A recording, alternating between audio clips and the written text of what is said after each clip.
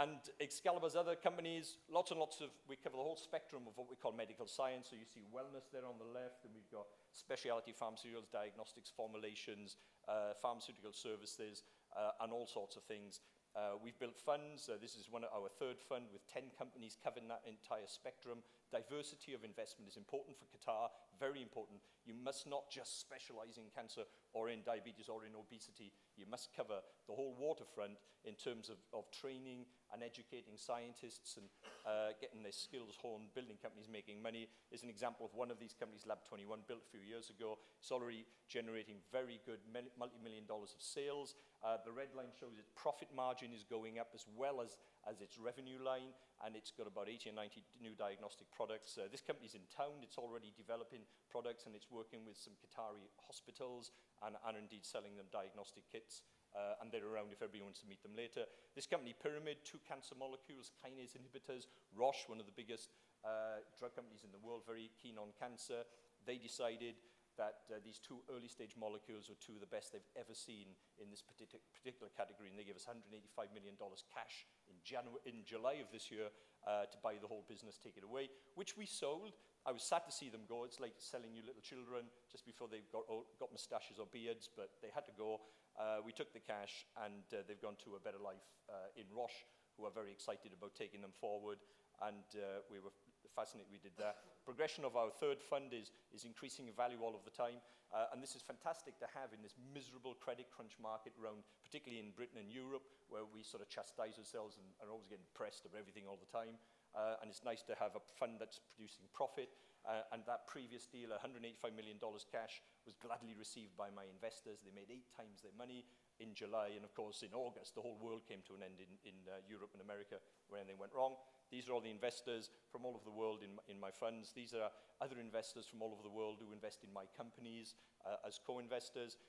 One of the ways we minimize the risk in Excalibur is, although we've done a lot of things in the red and green boxes in the early stage, we now are very good specialists at taking products and technologies and businesses further along and turning them around very quickly and building them into real commercial enterprises on science parks from very little indeed to build real businesses.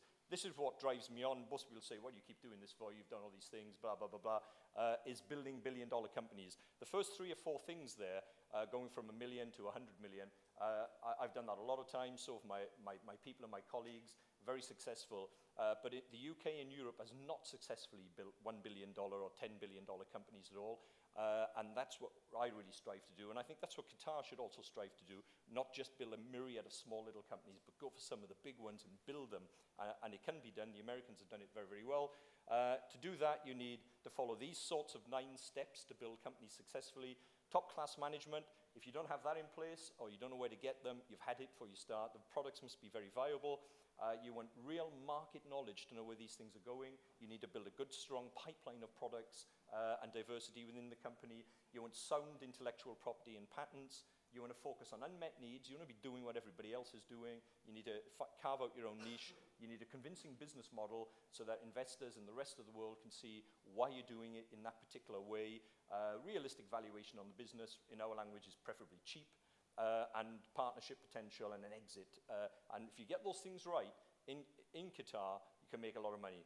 Getting scientists is crucial. If you get a Dumbo scientist, then it's all over before you start, right? So you've got to get good people like Sir Martin. You then got to get your entrepreneurs, I'm afraid, because as good as Sir Martin is and other scientists, you do need these entrepreneurs, guys who do know what they're doing. They've done the homework. They've spotted the niche. They know the marketplace. They know to wheel and deal and get the money in and drive things forward. And you've got to get money. Thankfully, Qatar's got some money. So I think that's the least of your problems, is getting the entrepreneurs in place in Qatar is going to be crucial. I think you could attract the scientists. Building laboratories, that's not a problem. You guys can do that. Delivering the products from the laboratories is a problem. It's one of the biggest problems where people talk and talk and talk and talk, but they don't actually know how to deliver the products at the end of the day that the market needs, that the clinical trials need to see, that the investors want to see as well. To do that, you've got to have the management team, put the management team in place. That's one of the hardest things. Stock markets are going down as we speak now. This is the worst time in the history of the world for biomedicine, all over the world in terms of valuation, stock markets, investing. This is the greatest opportunity Qatar will ever see.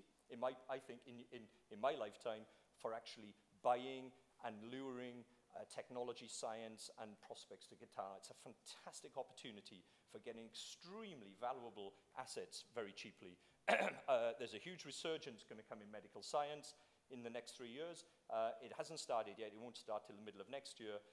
So get your skates on and get in there. I think the future looks fantastic for medical science from a scientific perspective, from a commercial perspective, from a market perspective. It's all there to get. People like ourselves, I won't bore you with all this.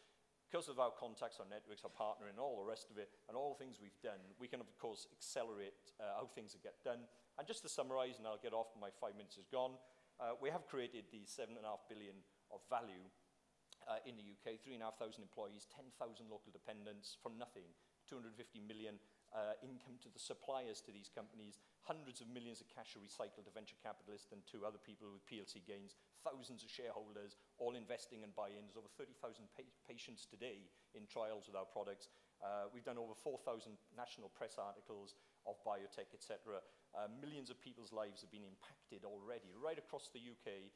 So I think it's quite a major contribution from a bunch of people. You know, we're not a city, we're not a town, we're not a country, we're just Excalibur. Interestingly, if you look at the size of our dynamic and you compare to the whole of Cambridge's cluster, or Oxford, Paris, Frankfurt, Scotland, London, Barcelona, Milan, even Singapore, and we've actually built more in biomedicine, more value than those clusters. And last but not least, I've been extremely privileged, because I talk a lot, to have got round in the last 21 years and had lunch and had dinner with Queen Elizabeth and been able to explain what biomedicine's about and where it's going in her country, as well as Prince Philip and a whole range from Margaret Thatcher. I will tell you over some coffee later on if anyone's interested about my lunch with Margaret Thatcher. That was hysterical.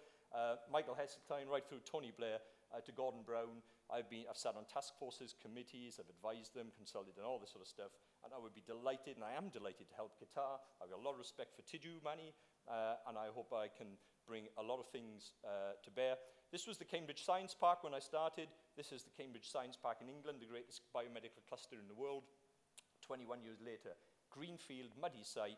Now it's populated with over 300 companies, over £4 billion worth of biomedical value there. I built the first 7 companies there, then I got bored and I moved on, and lots of other things sort of carried on there.